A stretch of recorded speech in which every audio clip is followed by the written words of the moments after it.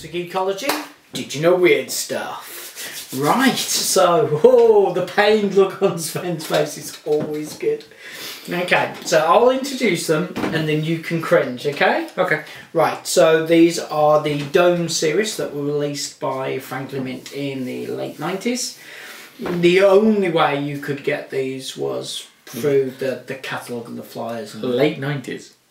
Yes, these were late 90s. They don't look late 90s to me. They look a lot earlier than late 90s to me. I tell you what, hang on, I will prove it.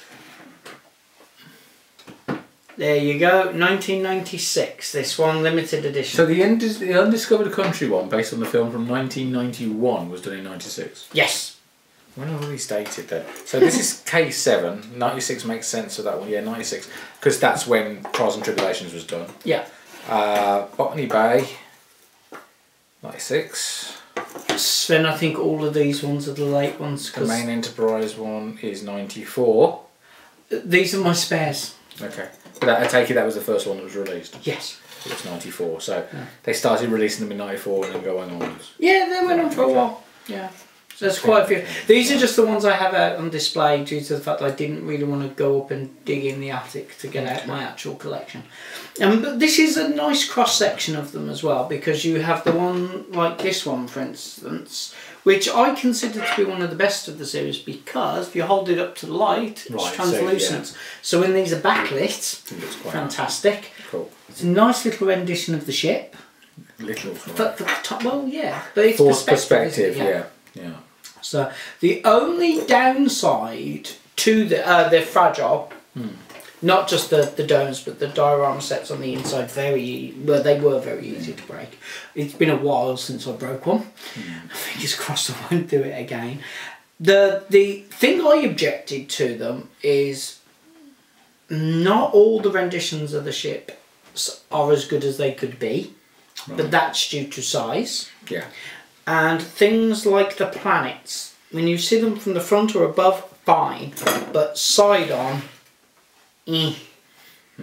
But again, with they're trying to do quite a lot in quite a little space. It's interesting because I'm looking at the ship renditions and the F-Toys and other Japanese gacha type versions of the Enterprise are better, but they're significantly later.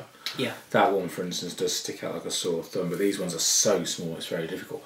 But that bird of prey, I mean the Romulan bird of prey, that was really, really nicely done. It's gorgeous, isn't it?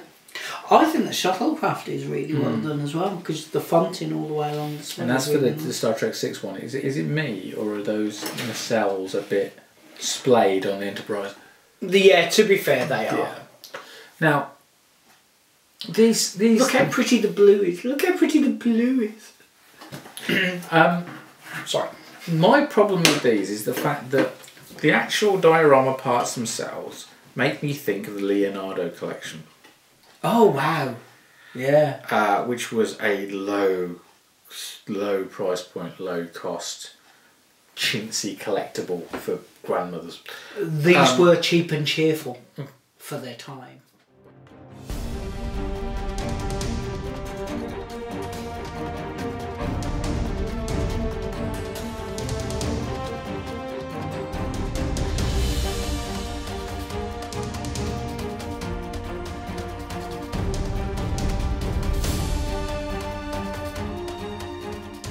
Yeah, so, you know, it's the same with all the Franklin Mint stuff. It's kind of cool, it's kind of kitsch, but... Yeah, it was never something like... To be honest, I've never really jumped into the... No. I think the only thing you really liked was... You liked the commissioning plaques. Yes, because that was full scale, properly done, let's make an actual replica. I think you quite liked the pewter ships when they were out, but over time you've started to hate them because they warp. Yeah, which is ironic. These starships warp and they fall off their own stands. The absolutely lovely Enterprise and Enterprise D, they did the enamel ones. Yeah. Gorgeous, but they're not value for money. This is the problem, is when you look at that and you go, well, that was a £250 model. Yeah, they were. Or I could do an Urkel one. I don't know, you see, I really love them. But you see, the trouble is, we're now looking at collectibles like this with the value of hindsight. Yeah, completely. When there was nothing else out, these were amazing. Once you've got 30 years worth of merchandise, it starts looking a little bit... Because the thing is, I mean, you've got to bear in mind, we're both in our early 40s. Star Trek has just celebrated its 50th anniversary. And you say celebrated. Had a stab at it. Yeah. So we are now looking at 40 years solid of merchandise of varying quality. And the trouble is, terrible, let's be honest. But the trouble is, the quality of the stuff we're getting now is so good. Yeah. That it's quantum mechanics. Yeah. I mean, their ships are ridiculous. It's just so, yeah. But I do think these deserve a place and a mention. They just don't deserve a Geekology episode. They only deserve a weird stuff, because I do think these class as weird stuff. I don't see any fan today going, I want the whole set. I think they'll go, well, I really like the one or the two. So, yeah. From my personal point of view, I've nearly completed the whole collection. Not quite. You're not in a big hurry to find that Borg one, are you? The Borg one, no, Best of Both Worlds, yeah, no. That was a shockingly bad one. Right, so well, those are our opinions. We'd love to hear yours. Please leave them in the section below. You can subscribe to us here on YouTube. You can follow us on both Facebook and Twitter. And of course, there is the official Geekology website. Thank you for watching, and goodbye. Bye.